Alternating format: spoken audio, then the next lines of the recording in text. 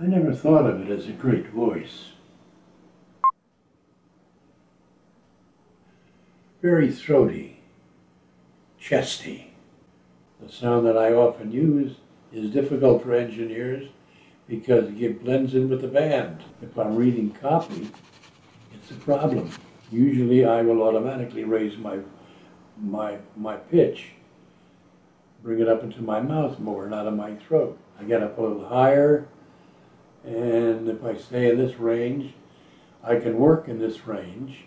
I don't like the feeling of it. I don't like the sound of it, but it cuts through a mix.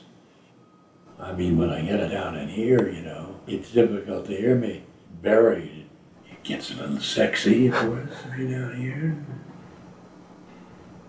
You can lose some of the flavor of the words.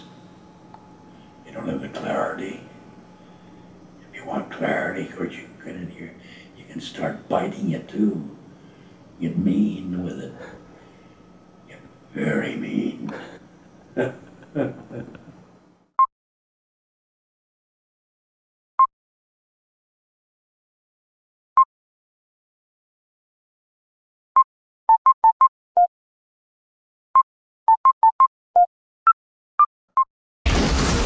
This summer, check your weapons. Take your seat and say your prayers. He's got the whole world in his hand. From Jerry Bruckheimer, the producer of The Rock, Nicolas Cage, John Cusack, John Malkovich. On June 6th, buckle up.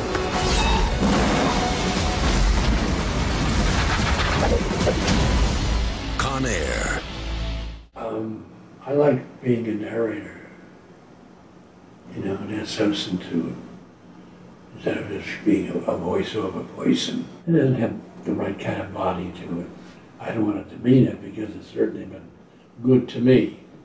You know, it certainly has been good to me.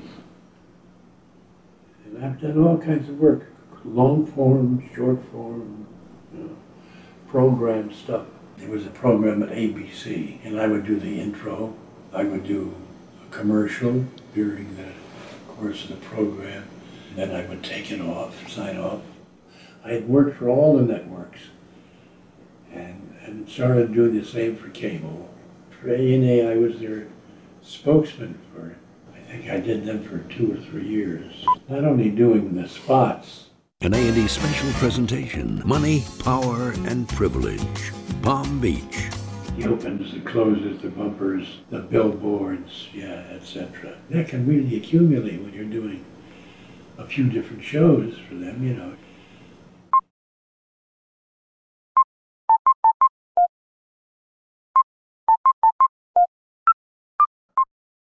You get stuff like Mercedes-Benz, which I did.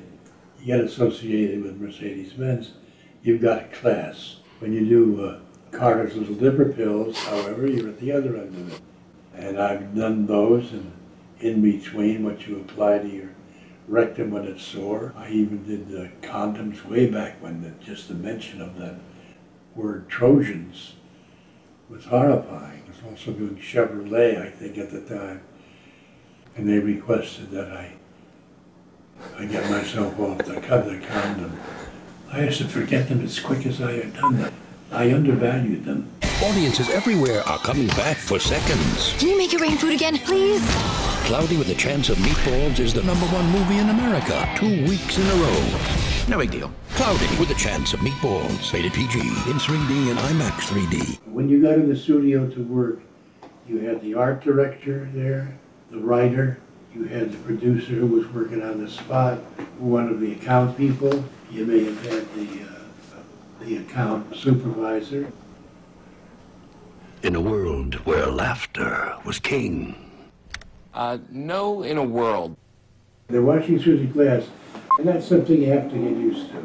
The difficult thing is not just them watching, but they would all have different opinions.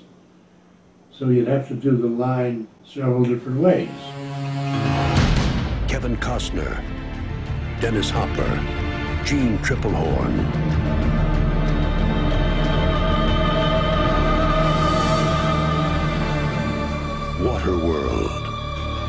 First, Sarah, we were just talking about the stories that I used to read to her. Do you remember some of the titles?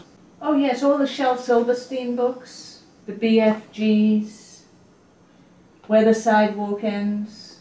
She'll remember. Story time was pretty fabulous. The other cool thing was that when I was little, before they had ISDN lines and all of that stuff, I mean, he didn't work from home. He would go into the city, and during that time, my whole connection to him was through the TV. You know, like his commercials and his trailers and whatever. Once upon a time is how these stories usually begin. However, this particular tale begins with... Oh dear. Oh dear, oh dear, oh dear. We got rid of her in 3 days, 8 hours, and 47 minutes. That's the final straw. There is only one solution for children like these. And it will not be pretty. Good evening. I am Nanny McPhee.